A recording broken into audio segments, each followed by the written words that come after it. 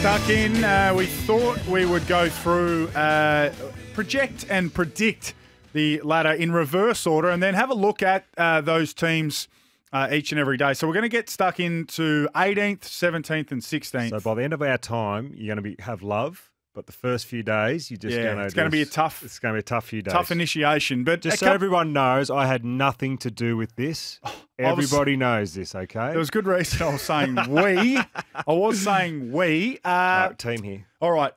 In 18th, and I don't know that there can be too much upheaval about this, but the team that we think will finish 18th in 2024... We're the Eagles, the West Coast Eagles, and we're here. Well, I don't think you'll hear that a lot. You only heard it 3 times last year, so 3-20 last year, a terrible percentage. And Adam Simpson survived by the hair on his chin, Moons. Teeth, yes, he did. It'll be interesting. I mean, their biggest downfall the last 2 years, particularly last year, they just had injuries. They just could not put anyone on the park. So if you turn that around and they do have a relatively good injury year, have they got, I guess the question is, do they still have the cattle? Yes, indeed. So from an ins and outs point of view, the Eagles made a few moves. It was probably more about what they lost than what they brought in. Of course, they brought in some players who had been at other clubs in Brockman and Matt Flynn. Of course, Harley Reid, the #1 draft pick. That's massive for them. From an outs perspective, Shannon Hearn retires, Nick Nat-Nui retires, Luke Shuey retires. So some premiership experience goes out. Now, the way we're going to conduct our reverse ladder, we've sort of put some categories in place. So what are you most excited to see? And it won't be a surprise from a West Coast perspective. The sure thing, what we can take to the bank for 2024. The big hope for the season and the worry for the season. And then an X's and O's conversation about a coaching or a playing positional thing we can adjust or a game plan adjustment. So the Eagles, I'll rip through this and then we can have the conversation about it. And get involved as well, 0433 98 11 16 or 1300 736 736. Most excited to see? It's got to be Harley Reid. Yes. Has to be Harley Reid. Yes, Don't really need to expand on that too much. Hopefully he can be nice and healthy and play plenty of footy next year. The sure thing for me is I think Ruben Ginbey will prove or be on the path to becoming one of the best inside midfielders in the competition. So in 3 years, I think he'll be on that line. I haven't seen enough of him to think Clayton Oliver, Tom Green. But I think he's got that level of ability inside him. And if he can get some bodies beside him, then he can absolutely be one of the best inside mids in the competition. The hope for the West Coast is that Ginbey and Reid and Tim Kelly can start to form the beginnings of a really potent midfield group. And also, can Big Matty Flynn, now this is a big hope, but we saw it with his teammate, can Matt Flynn replicate the teammate who effectively sent him packing in Kieran Briggs and make a giant leap? That would be huge for West Coast. The worry, the injuries to the same old names. So I'm talking about McGovern and Yeo and those types who have been injured consistently over the past couple of years because there are only a few remaining premiership players and even fewer leaders on that list. And then from an X's and O's point of view, they won a premiership largely off a game style that controlled the footy, particularly in the back half, those short kicking and marking, some hard running around the footy. You think of Gaff and Redden and those guys running hard to get those short, uncontested marks, and then they went in long and deep to Darling and Kennedy. I think they need to just let the young guys play footy. Just go out there and play like they did coming up through the 18s. Teach them the game Monday to Friday and then let them play on Saturdays and Sundays. So that's West Coast. I don't disagree with you on 18th. There hasn't been a great couple of years on it, let's be honest. No. But my biggest thing, and I touched on it earlier, you cannot win. Doesn't matter who you are. If your best players aren't out there week to week, you just can't win. And their injury list has been the most extraordinary thing that I think we've seen. I've seen in my time in 20, 25 years of AFL footy. You're never going to get that again, hopefully. So that's already a bonus, surely. New fitness boss over there as well. Yeah, he was out the window. He knew he was gone. Jeremy McGovern's going to be the big one for me because he's the man that sets it up down there. He's one of the greatest intercept defenders we've seen, 4-time All-Australian, an absolute superstar. And you're right, he and Yo. You get he and Yo back into the team. They're the big injury concerns that they've had last couple of years. The biggest one for me is going to be their captaincy roles. Now, we know Harley Reid comes in. That's going to be fantastic. But Oscar Allen and Liam Duggan. From the outside looking in, I was like, wow. Yeah. So, obviously, you know, when you're inside I don't want to say that, the old inside the four walls, you know a hell of a lot more than what we do outside. Yeah. But, yeah, that's going to be a big one. Their leadership, they lost Hearn, they lost Shuey. Obviously, Nick Nad's gone as well, even though he didn't play a hell of a lot the last couple of years. They have lost a lot of experience. So all of a sudden you're thrown, and Kennedy in that as well, you're thrown these two men, each end, no one in the middle. It's just boy down back, boy out forward. Yep. They're your captains. It's going to be an interesting one. Yeah, it is. It is. And I should have went with this off the top, but our man, at Salty Bulldog on X, formerly known as Twitter. So the ladder is always fascinating. And often when we do the predictors, people say, well, hang on, how could you possibly have that team jumping up or that team dropping out? In each of the past 3 seasons, a team that finished in the bottom 4 the previous season has made the finals the following year. And so 2020, Sydney made an elimination final. 2021, Collingwood jumped up and made a prelim final. And last year, GWS jumped up and made a prelim final. So the proof is in the pudding when we do this. Can I just name these 4 teams that finished in the bottom 4 last year? Yes. So we have Gold Coast, finished 15th. 16th with Hawthorn. 17th was North Melbourne. And 18th was West Coast. So well, it won't be West Coast. Telling us that one of those teams are going to jump up playing finals. Yes. Does the streak end in 24? It feels like it would, right? Naturally, it's West Coast and North Melbourne. No, but I am a big one on that as well. There's always someone who jumps up from outside the 8, at least goes into the top 4 generally. That usually happens. And no, you're spot on. I mean, what we were talking about before? What is the average 2.9? Nearly 3 teams a year. 3 a year, basically. Come in and out. Yep. So it's going to be fascinating. So that's our look at West Coast. As I said, we've had some correspondence off the 40 Wings temper text. You are both banned from WA. That's from Basil. Basil. But I don't know that. Look, you never want to finish last, but the reality is West Coast will be down last, second, last, third, last.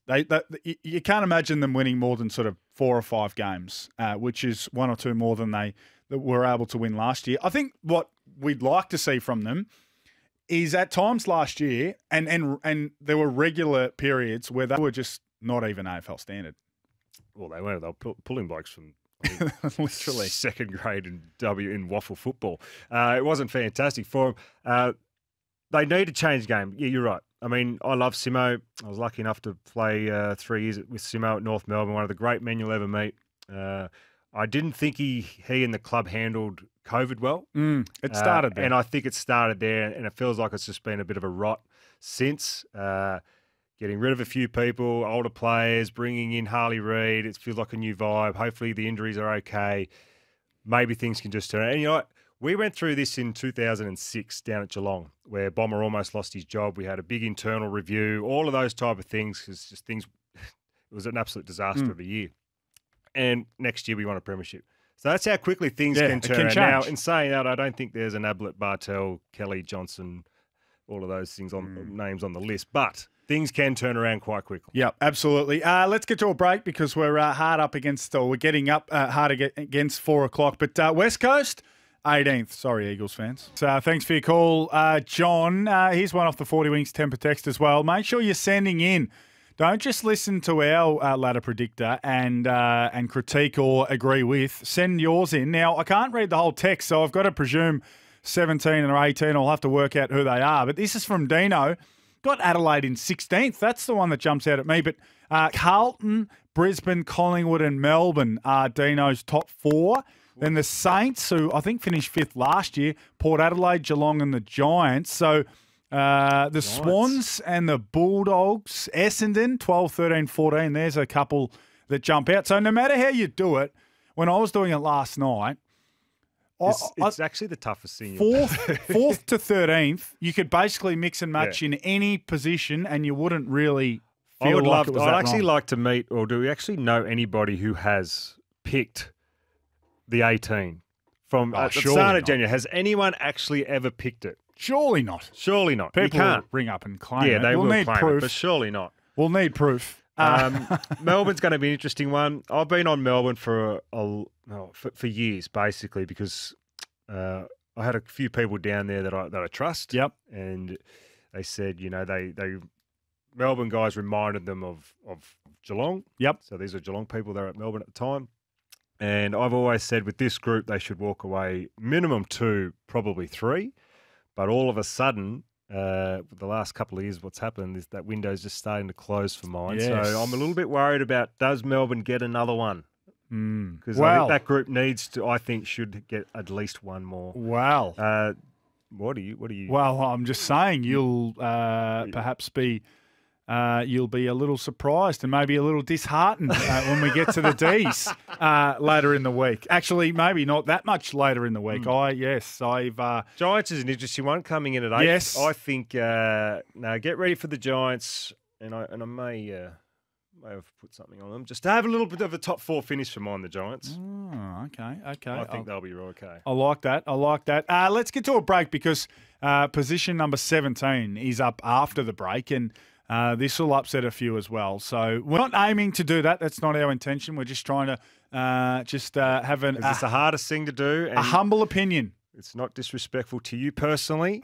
It's just our opinion. Exactly. Position 17 on our 2024 ladder predictor coming up on the other side of this. At position 17, the Eagles were 18th, and unfortunately This really hurts. for our friends at Hawks Insiders, 17 is.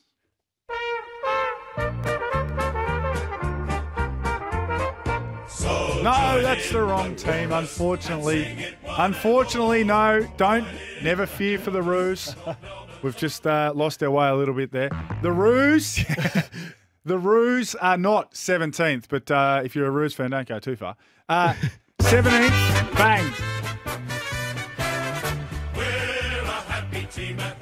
an unhappy team in Hawthorn. I've got Hawthorn 17th. Now, that's a drop because they were able to go 7-16 last year, but I've got them dropping away. And so you're saying that North, yes, or the next team, yes, is going to win more than 7 games like Hawthorn did, or are you going to say Hawthorn are going to lose? I think Hawthorn will lose ground. Yep, Okay. Yep. They improved so much. They improved, no doubt, and they're actually a really enjoyable team to watch play the game. Yep. Even if they weren't winning, they were a good team to watch. They pushed a lot of very good teams. Yeah, and they kicked the ball really well. Some of their ball movement was fantastic. So their midfield's strong and going to get stronger. Yes. So the bookends are your problems. Yeah, no doubt about it. No doubt about it. From as we move through the categories, most excited to see, for me, I think, again, it'll be the emergence of Will Day. But where? Because he gets thrown around a lot. So he's played 54 games in 4 seasons. Correct me if I'm wrong, a BNF? I think he just either came, won I it. think he just came off a BNF. Yes, Yeah. either first or second in the BNF.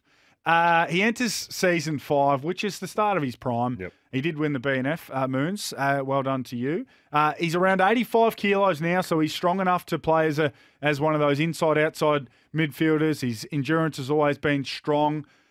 I think they just need to leave him in there. Yeah. Last year, when a team would get a run on and kick 3 or 4, you'd see him in the last line of defence as the extra. Leave him around the footy. Let him be a 25, 26 possession. He doesn't need to be 30 plus because he's such a good ball user. So Will Day's emergence as an A-grade midfielder for me. The sure thing, what we can take to the bank, I think Reeves and Meek, the 2 ruckmen, they can't play together. That's what I'd be saying. They don't play together. They're too similar. The problem is you've got to play one of them forward at times. That's right. And neither can do it. They can't play. Neither can do it. It's quite simple. Reeves, now, they'll probably say compete all summer and whoever's in form will play. Have you been up close to Reeves? Monster. He's gigantic. They're both monstrous men. Reeves is gigantic. Like huge. And he showed a little bit of an ability to get back behind the play and take some marks late in the season. So maybe it's Reeves to start off, but I don't think you can play both. That is what I'd be taking to the bank. I know Sam Mitchell played in premierships where they had 2 ruckmen in the team, but you know, Hale and McAvoy and Hale was a genuine forward who could kick goals. Could all go forward. Yeah, McAvoy can mark Could go forward. Only needed one chance because he was a great kick. My hope for the Hawks is that someone can settle down beside Mitch Lewis. Now, Jacob Kazitsky leaves. Maybe old child comes in. Jack Gunston comes back. Whether it's Granger Barras, I'm not sure. But my hope is someone stands up and can play alongside Mitch Lewis. I think Joel would be... I think he went up to Gold Coast and because of the injury to King, probably was thrust into that number 1 position, which he's not. Nah. So you give him a number 2, maybe with Gunston coming back, you can almost bit of hold time on the ruck. a 2 or 3 position. It suits him a hell of a lot better. Absolutely. So hopefully maybe old child can settle down beside Mitch Lewis. And Lewis needs to hopefully remain healthy as well. My worry is that person that needs to settle down beside Lewis is not on the list. So Charles fairly exposed. Kazitsky goes. Granger Barras, even if he does make it as a forward, he's probably more of a third tall forward. He probably takes Gunston's position. They still rely heavily on Bruce. Jack Ginnivan, of course, is there. But in terms of a second key forward, and you look at some of the best teams in the competition, they've got 2. So my concern is that they might need to go back to the draft or the trade period and find that person to play alongside Mitch Lewis. And from an X's and O's point of view, we already mentioned that Will Day needs to be settled down. So from a playing positional point of view, leave him there. I know that Hawthorn have had 2 of the greatest in terms of being able to go where the game needs them in Hodge and Burgoyne.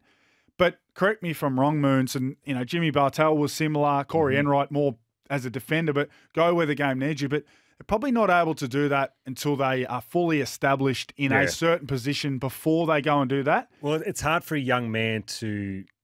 Because you've got to kind of do it off your own back. And they don't have he probably doesn't have the experience to know when to pull the trigger himself to do that. But also you want to give him time to develop in a position. Yes. You don't. That's why Burgoyne was great, because Burgoyne was a midfielder and was one of the greats. And then you had Hodgie, who was a midfielder, and then spent his time down back. But they already established themselves as these great mids. Yeah, I think you need to give him the opportunity to settle down and be one of the best that there is in that position before you ask him to move around. So that's basically where I see things for the Hawks. So a step back on last year, and if they do end up finishing second last, I guess Hawks fans will think it's a disaster, but it's only my humble opinion. They brought that, of course, we mentioned Chol coming in. They bring in D'Ambrosio from Essendon, who I've liked at different stages. He's clearly got some flaws that those of us who don't watch him closely see. Jack Ginnivan comes in. Gunston returns. They'll be hoping for a lot from Ginnivan. Ginnivan and Gunston are going to be the ones, obviously, at that forward half. Gunston looked shot last year. Yep. So hopefully that was just a body issue, or maybe just didn't quite fit in, or whatever it may have been. He can come back because Jack's been a genuine superstar of our game for a long period. So hopefully he can come back in and play somewhere close to his best. Ginnivan, who I think is a really good small forward and will give you a lot of zest up in the forward line. You know, yes, he'll get under people's skin, and a lot of Hawthorn people, I can guarantee you, would hate him for the last 2 years. Now they will love every minute of him. Their backline to me is still pretty strong, and I think Sicily is arguably top 3 key defenders in the game. I love watching him play. I love his leadership. Their midfield, I think, is quite strong. Warple, Day, Nash. I couldn't believe what Nash did last year. That was a huge bonus. And they've got the best tagger in the game in McGuinness. Yeah, they do. Yeah. And I'm a big believer. You need a tagger in the game. So you're a tagging man. I am a tagging man. I had Cameron Ling, the greatest tagger in my opinion, and we used to throw him on the best midfielder, and we knew from the first ball got bounced, that guy was done. Yeah. You know, he was done. And McGuinness is that person. I'm staggered more teams than him. So they have got a really good midfield. They've got a strong back line. It's going to be, has Lewis got enough help down there? Yeah, that's right. And then I guess beside Sicily as well, because look, I think Sicily is that good. He can play on the best forward and then still be able to be attacking and be aggressive. It's Is there a key position number 2? Because again, you play against some of these teams that have got 2 really good forwards, and sure, Sicily might do his part, but does the second forward get off the leash because you haven't got a secondary key defender down there as well? Few texts coming in already. I'm a Hawks man. There's not a name attached to this. I'm a Hawks man. I think we will have a stagnant year, winning 6 to 8 games. Need to find a key forward to help Lewis. I think West Coast, North, Freo and Richmond will be the bottom 5. So there's even a Hawks person who is not necessarily super optimistic. JJ, please, the Hawks gained more in the draft than they lost. Guess that's something that will be determined, won't it? Yeah, and again, we did speak about them. Obviously, Ginnivan, but Jack's going to be, the Gunston's going to be the one. Can he go back to... Well, can he? Yeah, well, that is the question because he didn't look like he could in Brisbane. Jim in Pascoe Vale says Hawks bottom 4. Sorry. So, yeah, I guess mixed opinion on whether the Hawks will make ground. And this is what does happen, right? You look at the ins and outs, and to me, the outs look like Sam Mitchell and that list management crew just still trying to turn that list over. You look at Bramble, delisted. Brockman asked for the trade to West Coast. Mm-hmm. Perhaps they wanted to keep him. Green, Jekka, Kazitsky, Long, Lynch. Maybe they wanted to keep Lynch if concussion issues didn't creep up on him. Josh Morris, O'Hara and Ryan was one they wanted to keep. But you look at those 4 or 5, they're just still turning over that list. Yes. They're not. There's no one of any age or experience going out. I think guys. Sam's been given the tick of approval too. Keep going. Yeah, and because when he did it when he first walked in, I think everyone, even Hawks people, were going, "What the hell is Sam doing?" And then we saw such an improvement through the year, and we saw a midfield that we thought, yes, this midfield group can take Hawthorn forward. And we saw a solid backline, but obviously going forward, it's going to be their. Yeah, going to be maybe their Achilles heel. Absolutely. Some breaking news from Mark Robinson at the Herald Sun. Melbourne footballer Joel Smith is facing a suspension of 2 years and possibly longer for taking cocaine. So that story is just breaking as we speak. Joel Smith looking at 2 years, potentially longer. You tested positive on game day. Yes. Cocaine, so you're going to copy your whack there. Absolutely. So that's the latest from at Robbo_Herald Sun on Joel Smith. 2 years or more for taking cocaine. Let's get to the 4:30 news, and then we're going to get stuck in with position number 16. Now our reverse ladder predictor for 2024 is underway. We've given you 18 and 17. Go through them again. So 18 Eagles at 18. 17. Hawks, somewhat surprising. Yes. At 16, we're expecting mild improvement from a team who won 3 games This genuinely hurts my last feelings, year. 3 games last year. This genuinely hurts my feelings. Yeah. What? Pardon me? I'm a club legend. I just wanted that to be clear because it'll probably get replayed. That's all. A team that only won 3 games last year. Hopefully they can win a few more, and they are the Kangas. You know the song. Arguably the best song to sing. You reckon? Yeah, it's a great. When you sing the whole thing, it's an absolute My kids belter. love the AFL club theme song. So often we'll be driving around in the car and I say, Dad, put on Spotify and play the club. Really? They love them all. They love Freo. You get together and you go, arms to arms. Oh, it's fantastic. Oh, look at him. He's back to 1999. He's loving it. So, North Melbourne. Now, we had a text earlier about this person. So, I'm actually going to, might even do some homework and try and work out whether this is accurate. But most excited to see, for me, it's the return of Charlie Comben because he's fearless when he goes after the footy in the air. He looks very, very likely. He's around that 6'7" mark. Mm-hmm. But I was reading about him last night. He has had, so he's coming off a broken leg/ankle. Yep. He has had the following injuries since the age of 15. A broken wrist, a broken inner cheekbone, fractured kneecap, broken tibia, refractured the kneecap. That was all before he was drafted. Then in the AFL, he's had a back fracture. He's had surgery on a tibial stress fracture, which is not good. He's had a broken collarbone, a broken ankle. So So he didn't drink enough milk as Is a he kid. the definition of injury prone, or that's concerning? And you're right. And the way that he hits packs, I mean, I saw a couple of You can games understand. last year. He's still got a lot to learn as a key forward, but genuinely gives a contest. Oh, yeah. And, yeah. and they are in desperate need, because if anyone needs a hand in the AFL, it's Nick Larkey. Well, he can be the man. But we had a text earlier from Brett saying Charlie Comben, and this was before we mentioned Comben or the Roos, Charlie Comben is flying down back, new role, and will surprise. So we'll get to that. Well, obviously, I don't want to cut you off, but yeah, Mackay's going. Yes. Mackay. Mackay, gone. Yeah, Mackay, gone. Logue injured. Yes. So that's where we get to here with the sure thing. My sure thing is big forwards will kick bags against North Melbourne, because you look at Kerno Mackay, that's Harry Mackay. You look at Hawkins Cameron. You look at Lewis Lynch, the King boys, Oscar Allen, Norton and Ugle-Hagan. There's no shortage of tall forwards capable of kicking big bags. You've got Tex Walker and Joe Danaher. There's heaps. Mm-hmm. Aiden Corr's been much maligned, and he's probably undersized, to be honest, and he's injured at the moment. Griffin Logue's out for most of the year with an ACL injury. So Will Dawson's a baby who's 200 centimetres, but the problem is he's 86 kilos. Then you've got Toby Pink, who's a 25-year-old defender who spent 3 seasons on Sydney's rookie list. So he's unproven. And then you've got a 25-year-old from the VFL, Callan Dawson. That's they are their key back. So that is a massive, massive concern for them.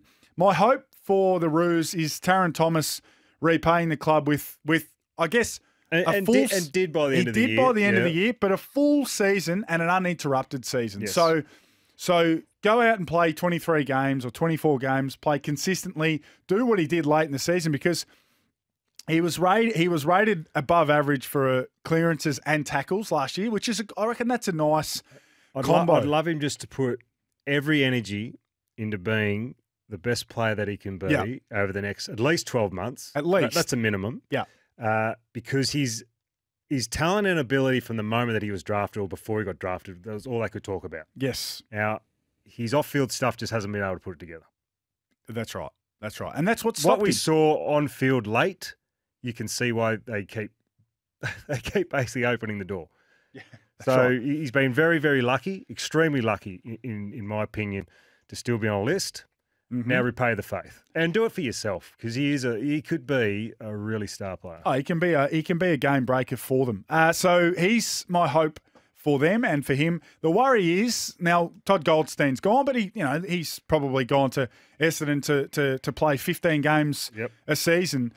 As I said, I like Comben long term as a key forward ruck. Maybe he's having a change of position, so we'll find out. But well, on the back of what you said with the defenders, you can see why. I can understand it, but there's also a big need for him in the forward line. Can and will Tristan Cherry or Coleman Jones make the leap as a number one forward? Now, I think Coleman Jones is a tweener. He's not quite big enough to play as a number one ruck, or he hasn't quite been able to, and he looks like he lacks the movement and the ability to get involved at ground level as a forward. So I'm not sure whether he can, because there are plenty of good rucks to go up against. Big O, you've got Darcy and Jackson, Gawn, Grundy, who I think will have a big bounce back year, Nankervis, Rowan Marshall, Tim English. So they'll need Cherry and or CCJ to make a big leap. And that's my concern, that maybe, they're not quite up to it from an X's and O's point of view, a game plan point of view. Last year we saw way too much chipping around in the back half from Core and Mackay and Zeeble. Now, a couple of those guys are gone, but the game style needs to be a little bit more bold out of that back half, and give Larkey, who did an amazing job, but give those guys in the middle and front half of the ground an opportunity to kick winning scores. I think that it's hard when you are one of those bottom teams, particularly if you're playing down in defence, to go quick and be bold, knowing that the ball just could go back over your head within the next 3 seconds. Yeah, that's so right. that is always hard, but they've got a young midfield that looks very strong. You're talking about Wardlaw, Sheasel, obviously. I think he'll move into the midfield a little bit more over the next 12 months, 18 months. Simpkin and LDU are genuine stars for that footy club. Thomas, as we talked about, Bergman and Phillips, these are young kids that are starting to develop as well. So they've got a nucleus through that midfield. They've got an unbelievable key forward. They've got a great on the verge, I think, of being a great smaller forward in Zerha. Yep. But their back line is going to hurt them, particularly their key backs. Zach Fisher's a bit of a nice acquisition for him because his ball use, his ball use is fantastic. You might throw him on a half back and maybe throw Sheasel more up into on Dylan ball. Stevens the same, worthwhile. Like a high draft pick. They're not a lot of downside, probably only upside in a couple of those acquisitions. Now, but someone's asked here, Brad, can Zerha have a breakout season? Well, there was a tweet going around from the great David King today, speaking about a lot of things North Melbourne. And he spoke about Zerha, I think, having basically it just looks like he's had a very good summer so far. Yep. Trimmed up, looks fit, looks strong. Well, I'll tell you what, he be the Petrarca, DeGoey type player? He's obviously doing his Bulls cooking for others and not for himself, because some of the stuff he cooks up is I follow along on Instagram. I love his cooking stuff. The big tomahawk steaks and those sorts of things. The American meats. He's clearly not eating it because he's fit and firing. But they used him around the ball. One of the things they did do is they used him at stoppage a bit last year. You know, Dusty style, and got him involved. The greatest role in football is Dusty Martin's role, and you've got DeGoey, you've got Petrarca, now you've got Zerha. Go to a clearance and run forward. If you get it, great. If not, just keep running to the forward line. Yeah, best role in footy. It's not bad.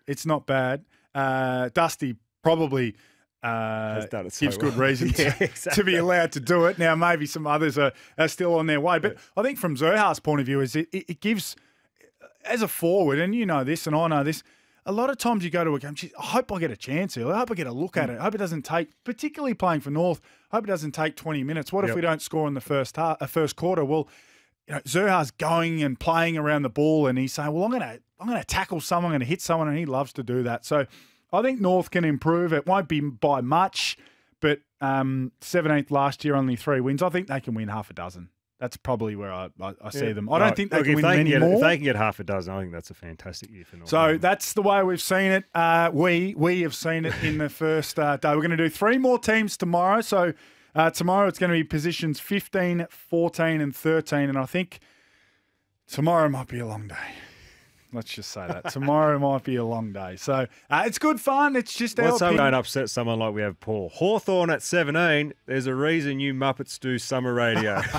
Paul, you're not wrong. You're not wrong. And who knows? We might not be wrong either. It's just an opinion at this point in the season. But it's good fun. We'll continue on with it tomorrow, Moons. You'll be back. I'll be back. I'll be actually down in Narnagoon at Pakenham. So that'll be good fun. And we'll hook in. We'll catch you tomorrow.